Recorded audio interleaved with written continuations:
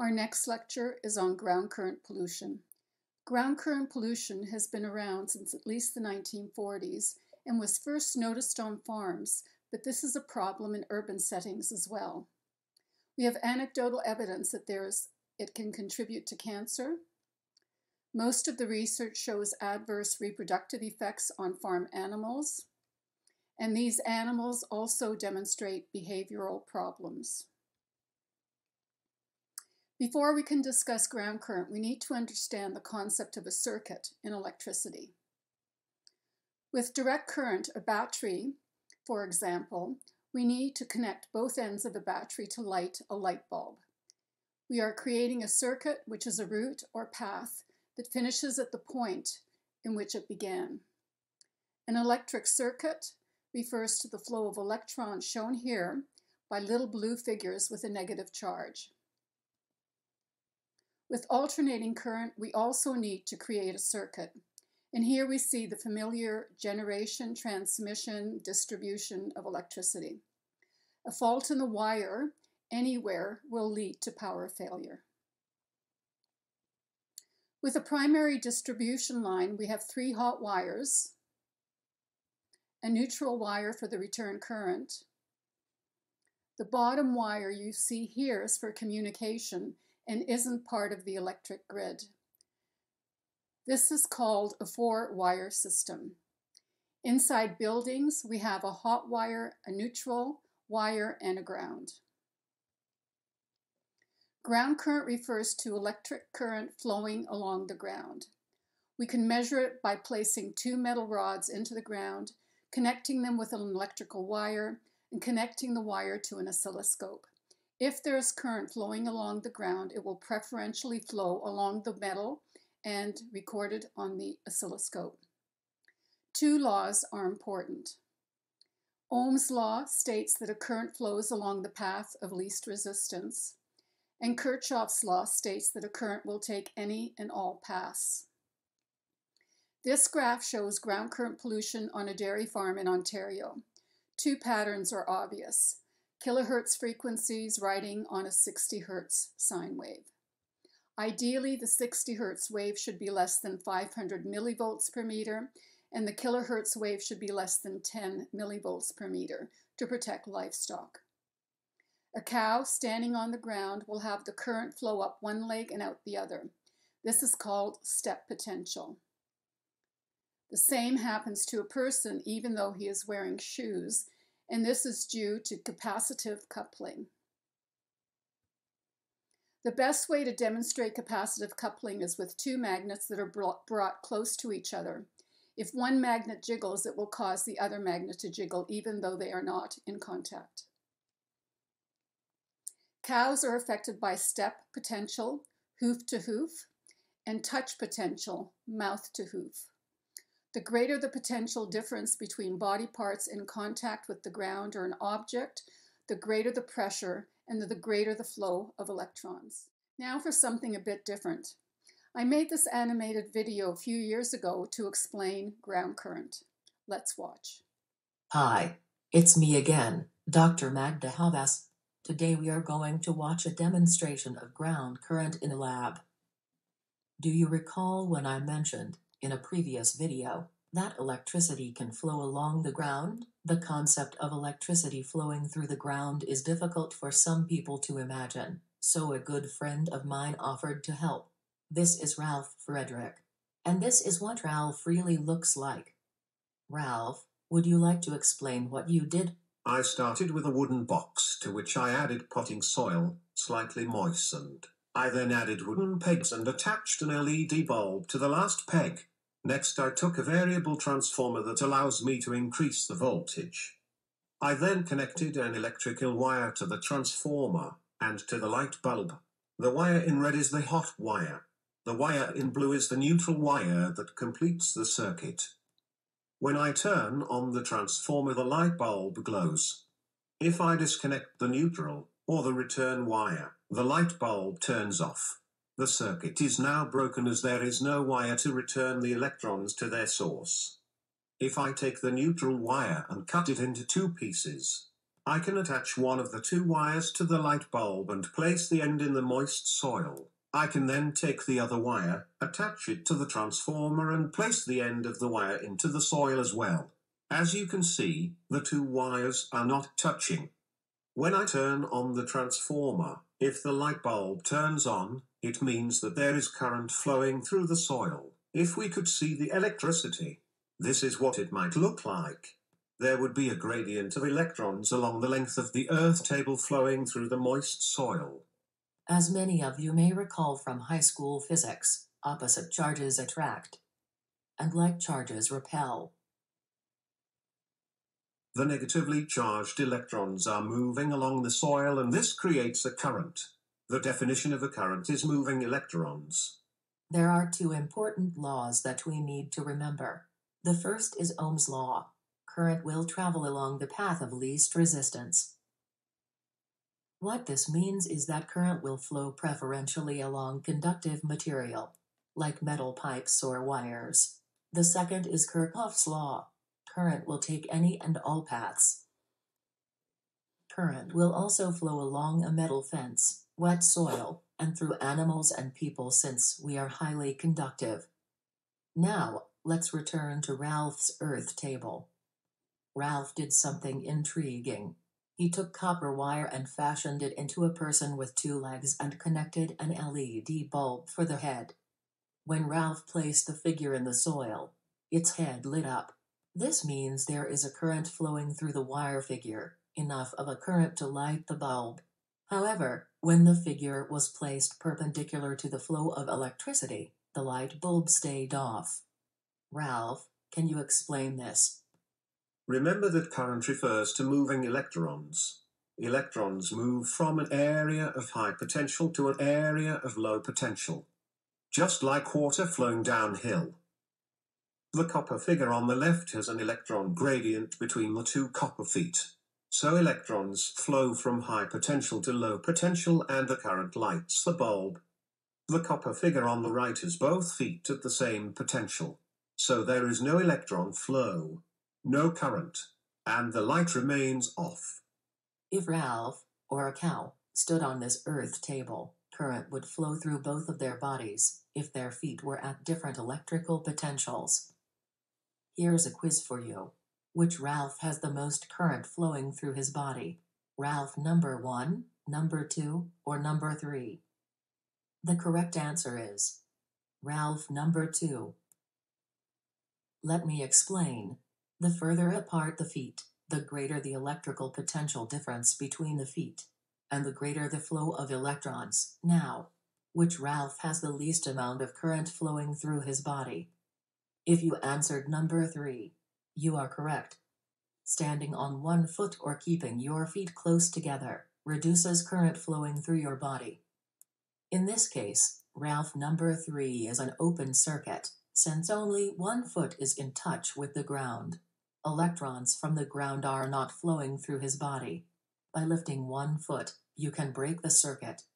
That is why cows, on a farm with ground current, keep lifting their feet. They are breaking the circuit and reducing the electrons flowing through their body. Remember when I showed you in the first video what electricity flowing through the ground looks like? Two patterns were evident. The 60 cycle or 60 Hz pattern shown in red, and the thousands of cycles or kilohertz pattern, shown in blue. Ralph did a demonstration of ground current and showed that 60 Hz frequencies can flow through soil. Can higher frequencies do the same? Watch our next video and find out. If you would like to contact Ralph, he can be reached at the email below. I can be reached via my website. Thanks for watching. This was fun. Can hardly wait to do the next video. Ralph, I think the camera is still rolling. Hi, I'm back. Today we are going to watch a demonstration of high-frequency electromagnetic energy flowing through soil. Ralph Frederick is back by popular demand. In a previous video, Ralph demonstrated his Frederick Earth table. In that demonstration, Ralph showed us that current can flow through moist soil, Enough current was generated to light an LED bulb placed in the soil when that bulb had each copper foot at a different electrical potential. However, when the electrical potential at both copper feet was the same, nothing happened. The bulb stayed off. Ralph designed the Frederick Earth table to demonstrate that frequencies, used for electricity, referred to as power frequencies, can flow along soil. These frequencies are at 60 Hz in North America and 50 Hz elsewhere. But, if you recall, we saw higher frequencies flowing along the soil on Dave's scope meter. These higher frequencies have different properties and different biological effects. It is important to realize that 60 Hz and kHz frequencies can be present on farms. They both need to be monitored as they have different effects and different sources. How is Ralph going to demonstrate these higher frequencies flowing through soil? Ralph, I'm turning it over to you. I started with a wooden box to which I added potting soil, slightly moistened. I then added an audio oscillator and placed the 2 leads into the soil. This allows me to change the frequency from 10 Hz to 1 million Hz. The audio oscillator produces one frequency, or tone, at a time. At the other end of the Frederick Earth table I added an audio amplifier as shown here. When I turned both units on, we had sound. The human ear is capable of detecting sound frequencies between 20 and 20,000 Hz. Although we lose some of this range as we age. This demonstrates that the higher frequencies had to flow through the soil to be picked up by the amplifier. To ensure this was the case, I parted the soil in the earth table. And as soon as I did, the sound stopped. As I sprinkled the soil back and formed a soil bridge, the sound started again. This clearly demonstrates that the frequency from the audio oscillator is picked up by the audio amplifier as it travels through the soil. Then I did something else. I parted the soil again. This time I placed one hand on top of the soil on the left and the other hand on top of the soil on the right.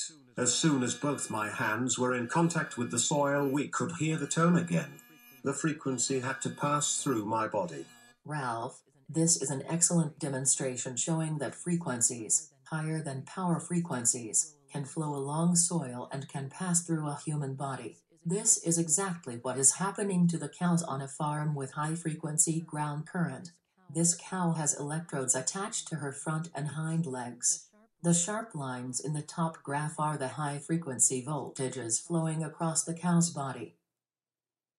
Ralph then got a bit carried away and he started to play the soil like a piano. This is amazing.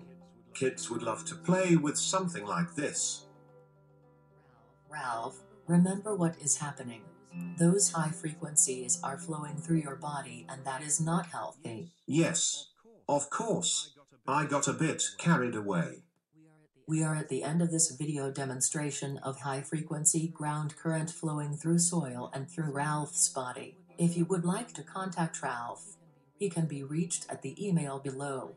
I can be reached via my website. Thanks for watching and please do not try this demonstration unless you know what you are doing.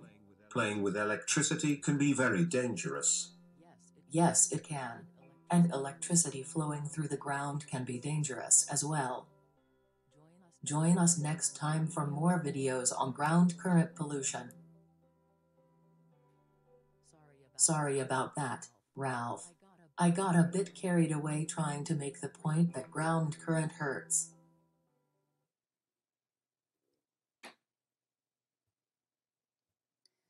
Contact current can come into a home through plumbing. Here's a scope meter connected to the faucet and the floor, representing a person turning on the water. And this is what the meter showed for sink to floor readings. 1,664 microamps, sink to floor. 18 microamps have been associated with cancer. In this kitchen, the levels are 92 times higher than levels associated with cancer. And how do we know that ground current can contribute to cancer? Well, Nancy Wertheimer and Ed Leeper are back. They published this paper in 1995. They reported an increased cancer risk for children exposed to ground current in their home through plumbing. They measured the magnetic field, which is produced by current, and reported an odds ratio of 4 that is statistically significant. The 4 represents a 4-fold increased risk of cancer. They state the cancer risk is increased among persons with elevated magnetic field exposure from residential ground current. Another way to determine if the source is the electric utility is to measure the primary neutral to earth voltage. Once we know that there is a ground current problem, then we can measure the electrical potential difference between the primary neutral on a distribution line and the earth. A third verification is that the frequency fingerprint will be similar for both measurements. In North America, cities were connected to the electric grid before farms. In the 1940s and 50s, the utility wanted to spend as little money as possible servicing farms, so they decided to forego the neutral wire, the fourth wire, and use the earth to complete the circuit. This is called an earth return. As soon as this happened, farmers started to complain because their livestock were getting sick. In the 1970s, the oil embargo encouraged research on energy efficiency and electronics, and this increased dirty electricity. In the 1990s, the increasing energy consumption and the dirty electricity put such a strain on the antiquated distribution lines that the utility, in order to save money, connected the neutral wire to ground and thus used the earth again in their electrical network, with obvious consequences. With more electricity flowing through the ground, livestock become sick and farm income plummets. When the earth returns were used in some rural areas prior to the 1960s, they became notorious offenders in dairy areas because circulating currents often cause both step and touch potentials. In some cases, they had adverse effects on milking operations by shocking the cattle when they were connected to the milking machines, and this affected their feeding. Prior to the oil embargo, most of the uses of electricity involved simple motors and bulbs. These produce linear loads. The electronics produce nonlinear loads that are difficult to balance. They overload neutral wires, and they are biologically harmful. Our use of electricity continues to grow, and many of the existing power line neutrals are inadequate to deal with the increasing load. The solution? We need more capacity on the neutral wire. One solution is a thicker neutral wire. Another solution is to have 2 neutral wires rather than 1. This is called the 5-wire system. And this is what the utilities have done. They connected the neutral wire to earth. And now 70% of the return current through the ground when it should be along a neutral wire. Ontario has faced a serious ground current problem since the 1990s.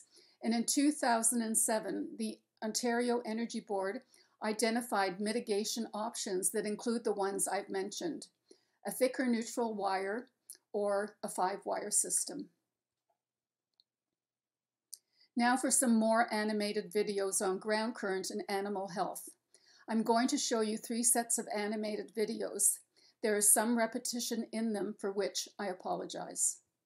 Hi, it's me again, Dr. Magda Havas, and today we are going to learn how ground current affects farm animals, especially dairy cows. As you know, electricity can flow along the ground.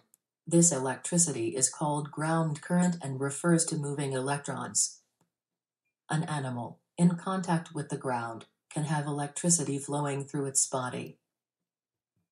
Let's visit a farm with a ground current problem. This cow is uncomfortable. She continuously lifts one foot and then the other. There is current flowing through her body, and each time she lifts a foot, she breaks the circuit. This cow is also lifting her front feet. She has swollen hocks and an open sore on her back right leg. That won't heal. Once a cow can no longer stand up, she is shipped. This cow has an open sore and swollen hocks like the other cows in the barn. How does ground current affect dairy cows? Let's ask Dr. Don Hillman. Dr. Hillman is Professor Emeritus at Michigan State University in East Lansing, Michigan. He has done research with ground current for decades and is a leading authority. Don, can you tell us how ground current affects dairy cows? You have already mentioned some of the effects, namely, hoof lifting, tail swishing, swollen hocks, and open sores that won't heal. A list of effects can be seen in this chart. We can go through them one at a time. Before we do that, I noticed that you refer to ground current as stray voltage. Can you explain that? Yes. Stray voltage was the term that was used for many years. It is easier to measure voltage than to measure current. Technically they are not the same, but some people use them interchangeably. Single voltage was also commonly used, and today, some would like to refer to it as uncontrolled electricity. According to your chart, ground current affects milk production and quality, herd health, nutrition and water uptake, reproduction and behavior, which we already mentioned. That's going to take a bit of time. Let's finish the discussion about behavior and leave the rest for another video. That sounds good. Under behavior, you mention reluctance to enter milking parlor and extreme nervousness in milking parlor. Can you elaborate? If the floor in the milking parlor is at a different electrical potential than the floor in the barn, and it often is on a farm with a ground current problem, then electrons will flow through the cow's body and she will experience a shock. The amount of shock depends on the voltage difference between the two floors. Once she is in the milking parlor, she should be fine, until they attach the milking machine to her udder. Once again she can receive a shock, and the udders are very sensitive. How comfortable a cow is in the milking parlor will determine how quickly she lets down her milk, but we'll talk about that later. If she continues to get shocks, she may kick at the milker. You also mention reluctance to use water bowls or metallic feeders. As you know, metal is highly conductive. Electrons can flow between the metal and the cow, and she will receive a shock, and that shock can be quite painful. A cow that drinks less will produce less milk. And finally, we have dancing cows. Dave Stetzer has a video that demonstrates this terrible situation. This cow has electrodes placed on front and back legs. The voltage differential between the legs are monitored in the screen at the top of the video. Note that this video is at twice normal speed. Let's watch the video clip.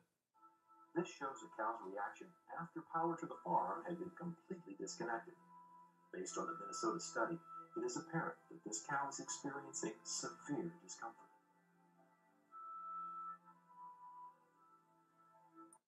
Dawn, this is terrible.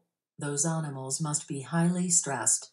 Very hard on the farmers as well, but expect we will learn more about this in the next video. Join us next time and learn about ground current effects on cow health and productivity. See you soon, and thanks for watching.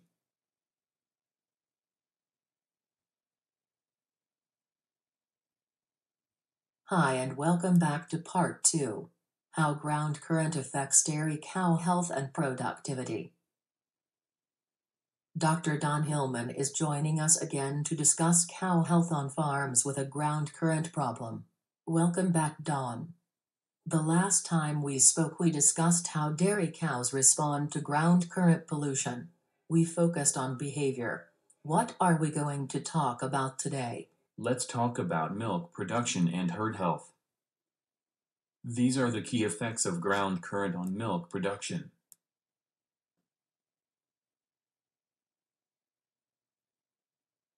On a dairy farm, Producing a lot of high-quality milk is the primary function of dairy cows. Something that reduces milk production can severely affect farm income. As you know, cows are milked twice a day, and the farmer knows how much each cow produces. This provides a lot of information to the farmer. I work with farmers that have a ground current problem. One of those farmers, Farmer Pete, offered to share some of his records with us. This shows Farmer Pete's milk production per cow from 2003 to 2014. The provincial average is in blue. Farmer Pete's production is in red. The provincial average is increasing slightly. Farmer Pete's production is going down. Milk and dairy products are an important part of the agricultural industry in Canada, and especially in Ontario. The Canadian dairy industry is worth $10 billion annually. Dairy is an important agricultural industry in Michigan as well. I was involved with a stray voltage or ground current case in Michigan. I was working with one of the top dairy farmers in the state. In the early 1990s, his cows appeared to be agitated. They started kicking when they were being milked. Milk production dropped, and he became 45th in the state for milk yield. Here's a graph that shows the amount of milk produced by each cow during the year. The values fluctuate between 22 and 23,000 pounds per cow. What happened in 1998? As you can see, milk yield increased by 4,000 pounds per cow. That year the electrical utility replaced the distribution line and his milk production immediately increased. This is a good news story. Wouldn't it be wonderful if the electric utility fixed the problem in areas where they are contributing to ground current pollution? Was he the only farmer affected by ground current? No. In 1995, 255 farmers in Michigan filed stray voltage complaints.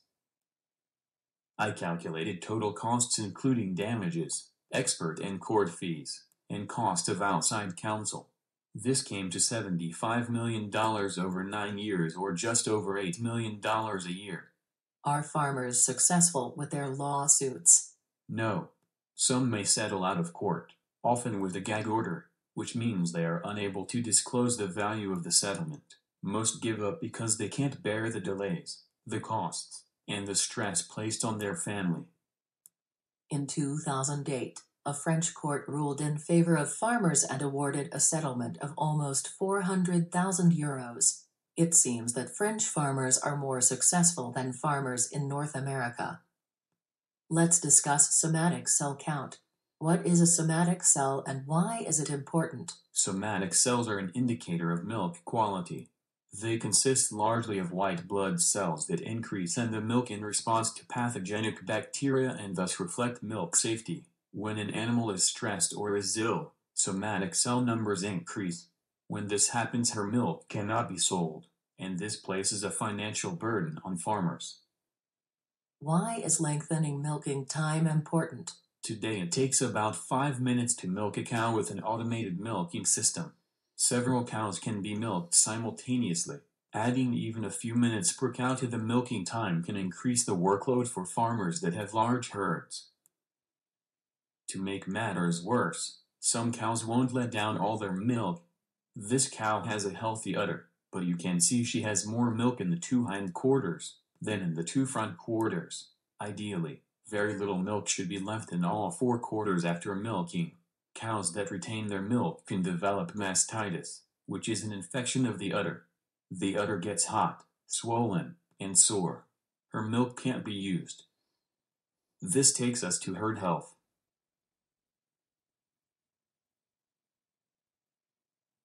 I expect a cow with mastitis is given antibiotics to fight the infection, and the milk can't be used until the cow recovers. That's correct. If the infection becomes severe, she may lose part of her udder. Here's an example of foot rot, an infection of the hoof. On farms with ground current, foot rot won't heal. We've seen these before. Swollen joints. It's as though they develop arthritis. Farmers complain of the same symptoms. The cow on the right is doing much better. The hardest to deal with is when a farmer finds a dead cow.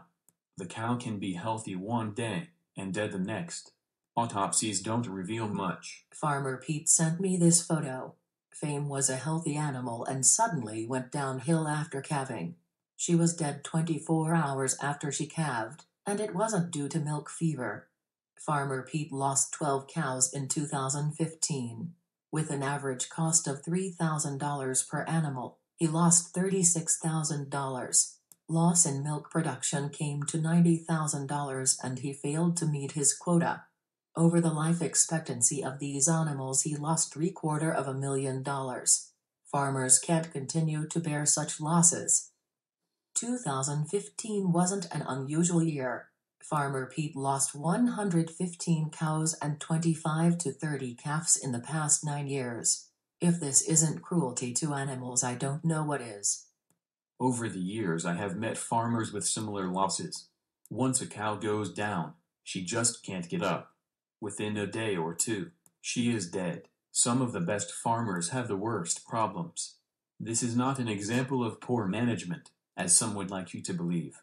This is a problem of ground current. That's certainly true for Farmer Pete. He went from second in the county to 180th on his herd management score in 10 years.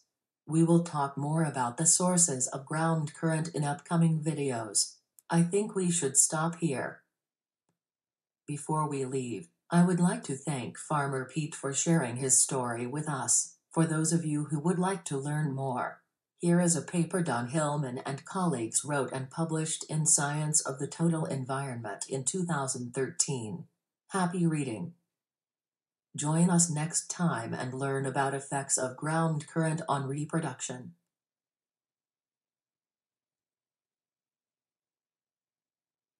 Hi and welcome back to Part 3, How Ground Current Affects Dairy Cow Health and Reproduction. Dr. Don Hillman is joining us again to discuss how ground current affects reproduction on dairy farms. Welcome back, Don. Last time we discussed milk quality and yield. Infections, like mastitis and foot rot. And healthy animals that die suddenly. Our next topic is reproduction. This is another great concern on farms with ground current pollution. Ground current contributes to infertility and to miscarriages. Some cows are not able to get pregnant and some miscarry. Let's begin with AI. AI stands for? Correct. Artificial insemination. The dairy industry has developed a successful AI program. Farmers don't have to keep bulls. Instead, they use AI when the cow comes into heat. If the AI doesn't take, she will cycle every 3 weeks. Pregnancy lasts about 9 months, similar to humans. Remember Farmer Pete with the ground current problem? Well, he's had some difficulty getting his cows pregnant. Remember his cow, Fame? The cow that died after birthing? He had to use 12 straws before she became pregnant. Farmer Pete says many of his cows have 5 to 10 heats before they become pregnant. This is not normal.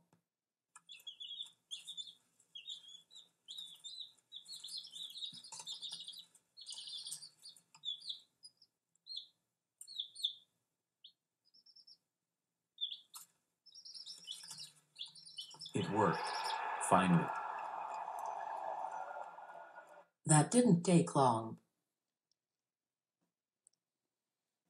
Here comes another one. Twins are rare. Calving season means a lot of work, but so good to see these calves. However, if you are going to have calves, you are going to have calving problems. Here we have an aborted fetus that is fairly well developed. This one is almost fully developed. This is one of Farmer Pete's cows. She bled for 2 weeks after calving. There is one point I would like to make crystal clear. No matter how good a farmer you are going to have animals that have difficulty getting pregnant, animals that will abort their fetus. animals that have difficult and complicated births, and some animals will die. This is normal. What isn't normal is the sheer number of illnesses and deaths on farms that have ground current pollution.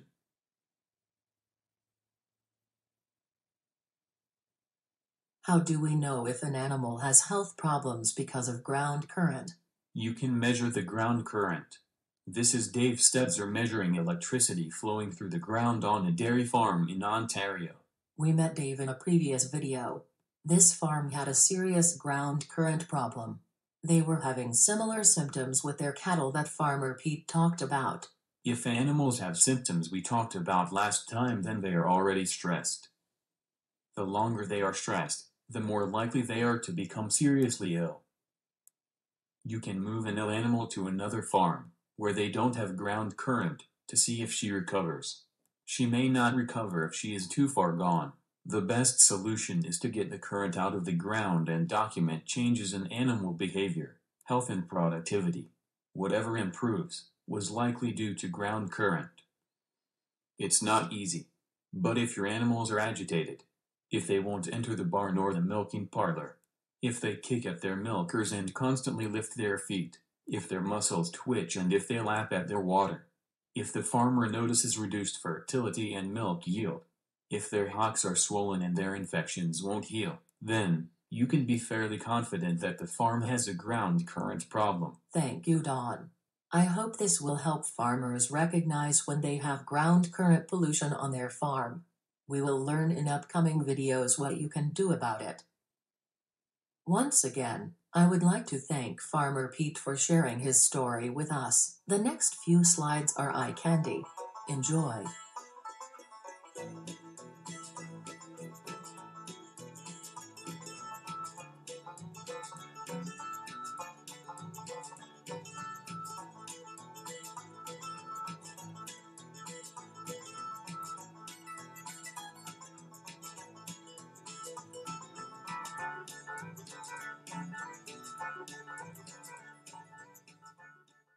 Dawn, thank you for sharing all this information with us.